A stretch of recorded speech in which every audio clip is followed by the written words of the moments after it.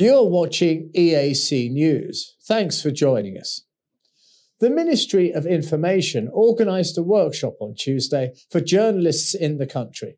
The workshop purpose was to provide participants with a better understanding of the profession of journalism, particularly in regarding to the legal framework.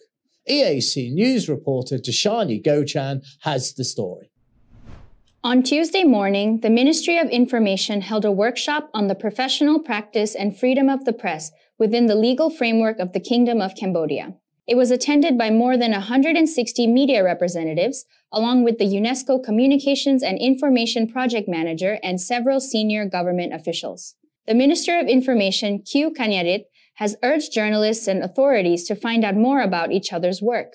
He added that this workshop marked a historic opportunity for journalists and competent authorities at the Ministry of Interior and lawyers from the Ministry of Justice to meet directly and discuss any points of disagreement in their individual work practices so that any future problems may be avoided.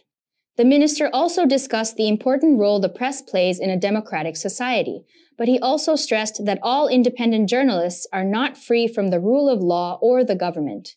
He went on to explain that the word independence refers to the freedom of thought of journalists, but should not equal either absolute positions of opposition or support. In a Facebook post made today, the minister further expressed his grievances about the conversation surrounding journalism in Cambodia. He wrote saying that it seems 80% of those who talk about protecting journalists are not journalists themselves, and are only using journalists to further their own ulterior motives. He hopes that the social status of real journalists will be recognized and respected. Darshana Gochan, EAC News.